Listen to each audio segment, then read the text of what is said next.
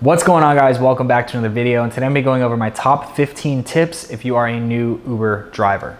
All right, so like I said, this is going to be my top 15 tips if you are a new Uber driver. I did a previous video on 5 things that I wish I knew as an Uber driver when I first started, and put a card up to that video on one of these sides here that you guys can check out. But I'm literally just going to hop right into this video for you guys, and I do have my phone because it's quite a bit to remember. I don't memorize all this, and I wanted to use my notes with you guys. All right, so getting into this video, guys, tip number 1 is going to be to ask the passenger what their name is. A lot of the times you will have the passenger say, "Hey, are you John?" And you could say, "Yeah," but you haven't verified who they are. You need to make sure that you know who this person is that's getting into your car, and just verifying that identity. This is especially important if you're going to be working late nights, if you're working when bars get out, people are intoxicated, they're not really paying attention. So it's important that you ask them what their name is. You know, you need to be identifying you're picking up the right passenger, because at the end of the day, if you have the wrong passenger, they're going to dispute the fare, they're going to get their money back, they're going to be taken to a place that they don't want to be. It could turn ugly. It could be just a weird experience. It could be a, potentially dangerous situation if you don't, you have a random person in your car who's not supposed to be in your car, who didn't even request the ride, who is just acknowledging that they are Susie or whoever, requested the ride. So whenever you get to a pickup spot, don't say, "Hey, are you Antonio?" No, you ask them, "Hey, what's the name on the account?" and let them tell you what the name is. Now, tip number 2 would be to work the highest tier that you can. So if you have an eligible vehicle for Uber Select or Uber XL or Uber Black or whatever, you want to work the highest tier that you can.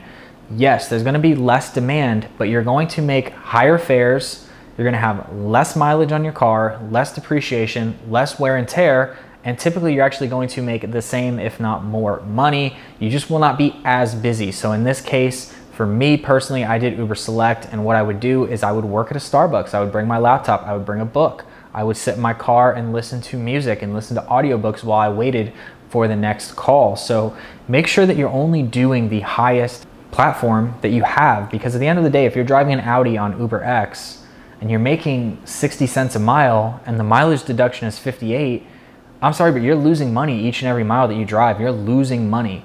You're not technically taking money out of your pocket, but you're depreciating your car to where it's going to be worthless, and then you're going to need maintenance, and you're not going to have the money for the maintenance. So make sure that you work the highest tier that you can. Tip number 3 would be to set a daily and a weekly goal in dollars and not hours worked. So if you need to make $500 for the week and that's your goal, and it only takes you 15 hours to do that, then you're done for the week. Go enjoy yourself. Go, whatever you want to do. Maybe go work on your passion, because obviously driving Uber is not what you want to do for your life. So if you have, maybe you want to do YouTube videos, and you made your $500 for the week, well, now go spend the rest of the week making your YouTube videos and focusing on your content. So this is a huge shift, that when you're working as a self-employed individual, which you are as an Uber driver, you need to shift your mindset away from the concept of dollars for hours or hours for dollars.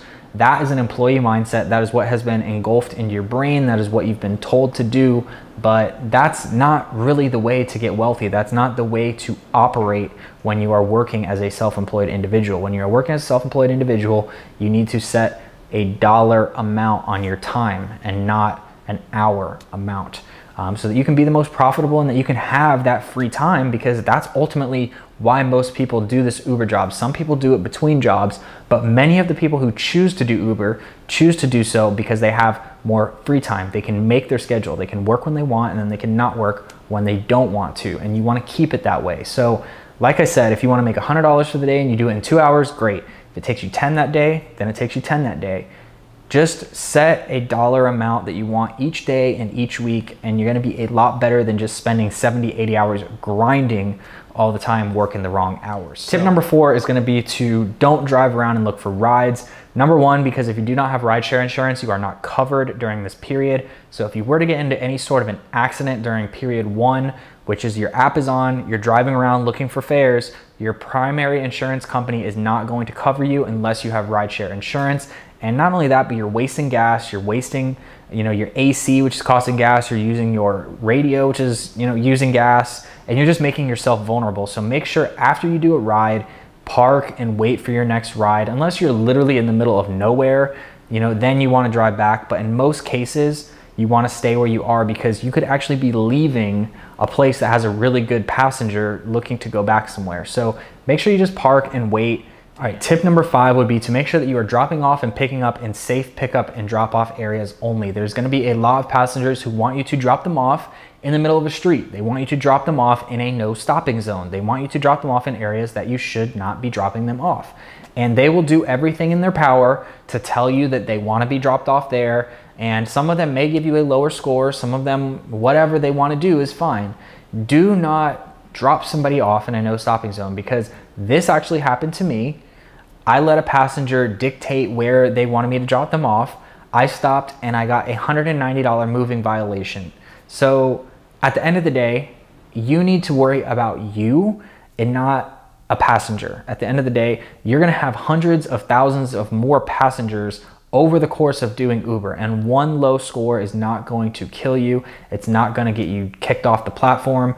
What I would suggest is, if you have a passenger like this who's giving you a very hard time about not being dropped off there, what you want to do is, after you drop them off, send in a request to Uber. You can usually go in and send in a comment about that driver or that rider or whatever, and let them know, you know, they wanted to be dropped off in a no stopping zone. I refused. Drop them off in the safest zone possible, and just say your side of the story. 99% of the time, you're gonna get an automated response. They're not even gonna read your stuff, but it's good to always just cover your bases, just in case this rider has it out for you. There's a lot of riders who will report you as intoxicated or do some, you know, really messed up stuff because you didn't cater to what they wanted. So always pick up and drop off in safe areas only. Tip number 6 would be to never pick up any minors.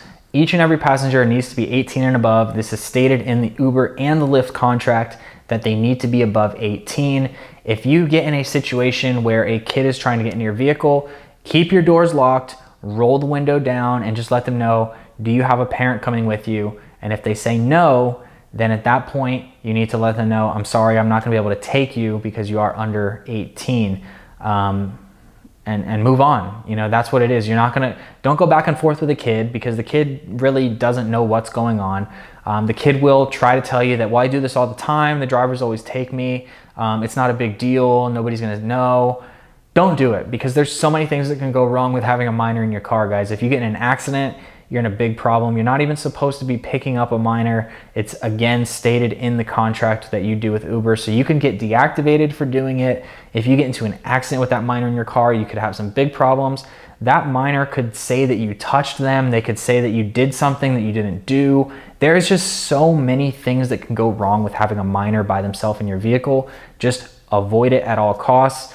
And like I said, keep your doors locked, roll the window down, let them know you're not gonna be able to take them. If you get a call coming from like an elementary school or a middle school, just don't even accept it, because clearly it's probably going to be a kid. It could be an adult looking to get picked up or dropped off from work, but 99% of the time, it's going to be a kid just using the Uber service. So protect yourself at all costs. Tip number 7 would be to never accept a cash ride. Once in a while, I never had this happen, but I know people who have had people ask them, hey, can I just give you cash? 9 times out of 10, it's gonna be some undercover person for the city or wherever you may be, looking to try to see if you will accept it. Because at the end of the day, if you're taking a cash trip, you're not covered under any type of insurance. You're technically stealing that fare from Uber or Lyft, and they're not gonna like that. And if you get reported, ultimately what's gonna happen is they're gonna deactivate your account. So never do a cash ride. If somebody wants to give you a cash tip at the end, that's perfectly fine, but make sure that nobody comes up to your window and says, hey, I don't have a phone, I don't have an app.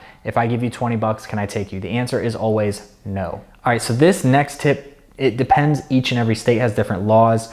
But when I lived in Florida, I lived over in the tourist area, and we would have a lot of tourists, you know, going to Disney and Universal, and they would not have car seats. Now, if the child is under 5 years old in Florida, they do need to provide a car seat. Now, some drivers carry them in the trunk. That's completely up to you if you want to go and spend $100 on a car seat and have it in your car just to cater to these passengers, because at the end of the day, 90% of people are not going to tip you, unfortunately, and they're not going to even notice your extra efforts of having a car seat. So I would not go out of my way personally to buy a car seat, to have a car seat, to provide a car seat. The parent with the child should be bringing a car seat. They should be traveling with a car seat. They know the laws, they know the rules. They're just not wanting to bring it because they didn't want to pay to have it on the plane. They didn't want to carry it around with them. And ultimately they're trying to put that responsibility on you. So make sure that if there is a child under 5 years old, there's a car seat in the vehicle with the child in it. Otherwise, you can actually get a ticket for this. And not only can you get a ticket, but if something happens to that child, you get in an accident, you're going to be at fault. You're going to be responsible for that, and you're going to have to live with that. So make sure if they're under 5, you have a child seat. All right, so tip number 9, I had to switch up the movement of the camera here because the battery died and I had to plug it in. So hopefully this is okay for you guys. Number 9 would be do not end the trip until they're out of the car. You don't want to be in a situation where they are, wanting to go somewhere else, or maybe they were just picking up a friend there and now, they do want to go somewhere else, whatever the case is. Just make sure that they're physically out of your vehicle, the door is closed before you actually end the trip. Number 10 after that would be do not start the trip until they're all in the car. There's going to be people who are going to take your time for granted. There's going to be people who, have 3 other friends inside the house that are not ready, and then they don't come out for 10 minutes. And meanwhile, you should have canceled that ride, gotten your $5 cancellation fee, and then moved on and probably gotten another ride from that, because 9 times out of 10, these people who take forever to wait are only going to give you a $4, $5, $6 ride anyway. So you might as well get your cancellation fee out of that. That's why there's a timer. That's why they get charged a cancellation fee, because they were not ready, and you are fully entitled to do that. That's why it's there. The next tip would be to make sure that you take a break every few hours, whether that's to eat, whether that's to just walk, because you're doing a lot of sitting, so it's good to get on your feet, move around, walk around. Maybe that's to get a coffee shop, maybe that's to stop and work on your laptop for a little bit, whatever it may be. Just make sure you take breaks every couple hours, because always being driving behind the wheel can be very stressful. Number 12 would be do not wait for your passengers. This was kind of touched on in not starting the trip until they got there, but again, you've got like a 5-minute cancellation window. I believe it might even be lower now, but I know when I was doing Uber, it was 5 minutes. But make sure that you get your cancellation fee. If you're at where you're supposed to be, you're there, the timer is running, Uber will actually tell you, cancel the ride. They will tell you right there to slide to cancel. Maybe it's different now, but it used to say slide to cancel, and you cancel it and you move on to your next trip. You're gonna get another ping probably right away. If you notice that it's the same address, I would ignore it personally. I have had situations where I've canceled on somebody and then picked up the same person, and there hasn't been any like weird, altercation, or you could have that person who gets really pissed that you canceled on them and now they had to request another ride. So just be aware of, if you're going to cancel, you may get the same ping again. Just ignore it, move on to the next one is what I would suggest.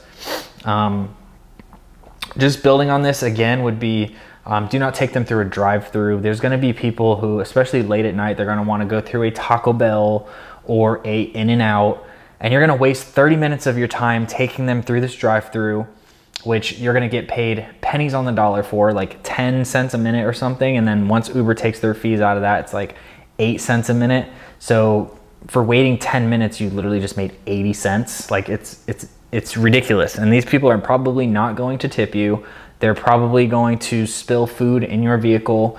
I did not take anybody through a drive-through. I had people, ask me to do it. I said that I would drop them off at the restaurant and they would have to cross another driver, but I'm not gonna wait in a drive-through because I don't get paid based on time. I get paid on the mileage and the amount of rides that I do. You have to look out for your best interest whenever you're doing this. You're in this to make money. That's why you're doing it. So make sure that you're maximizing your time while you're doing that. Number 13 would be to get a dash cam. You never know what these passengers are gonna do, and just for your own safety, in case anything was to happen, it's always good to have a dash cam, especially in the case of an accident, or if some passenger claims that you were doing something that you weren't. It's just always good to protect yourself. You can get dash cams on Amazon for pretty affordable. They would pay for themselves right away if you were to have some sort of a situation where it came in handy and it was necessary for you to have that. So yeah, just invest in a dash cam. It's tax deductible, so it comes out, out of your taxable income. So it's a business expense. So definitely take advantage of that and grab one. Tip number 14, and this is actually a big one, guys. I kind of wish I had put it a little bit earlier in the video, and that's to start a blog or a YouTube channel or something that you do from home in relation to Uber. So whether that is making videos like this, maybe you have a YouTube channel that's all about Uber. Maybe you have a blog that is all about Uber. You want to have something to where you can actually tie more expenses and things that you can do for taxes into that job. So if you don't have any other sort of business where you work from home, this is key, this is crucial, because you can actually tax deduct your home office. So if you have a office like this, you know, you write a YouTube blog or whatever it may be, you know, and you need to buy a new computer to do that, that is a business expense. You need to get a new desk, that is a business expense. You need to get a monitor, that is a business expense. Your internet can be written off. There's so many tax advantages that you can make for yourself to be able to write these things off, to have a actual business versus just being a driver. There's just so many things that you can do with this. And again, I'm not a tax advisor, I'm not a tax professional. These are just some suggestions that I would give to you guys, would be to have some sort of a home office setup so you can write off cameras and all this stuff that you have here. Use it to your advantage. You are now a business owner, so you know, start acting like one. Don't just be an employee who just drives a car around and that's all you do. There's so much more opportunity that you can actually take advantage of when doing Uber. Last and final tip would be, guys, just to be friendly. I know that 99% of you doing this don't want to be doing Uber long term. You're doing it between jobs, you're doing it to sustain an income, you're doing it for side income, you're doing it for some sort of reason to make money. You're not doing this because your dream is to be an Uber driver. So always be nice to the people that come in contact. You never know who's gonna get into your car. You never know what kind of connections you're gonna make. You may meet somebody, and because they like your service, they may give you their card. They may have an opportunity for you. You know, if you guys are chit-chatting and you mention that you do videography on the side and you have a videography business that you're trying to build, you know, they may say, hey, you know what, I'm interested in some video. You know, you seem like a cool guy. Here's my card, shoot me over an email and let's talk some business and see what we can do. And boom, there you go, you have a client. So I know it's not the job that you always want, but you have to still be professional. You still have to present yourself in a good way, because again, you never know who you're gonna come in contact with. I had a couple NBA players that I drove around. I had little Bow Wow once. I had the Kardashians marketing manager that I took up to their house. So there's a lot of people that have been in my car that I would have never had in my car had I not been with Uber, and it can lead to a lot of good things if you do it the right way. So those are my top 15 tips for being an Uber driver that I wish I knew when I first started, and just if you are a new driver, just things to keep in mind when you are driving. And I think this can help you guys out. If you liked it, make sure you give that video a thumbs up. Make sure you subscribe down below, turn on the little notification bell. And other than that, guys, thanks for watching, and I'll see you in the next video.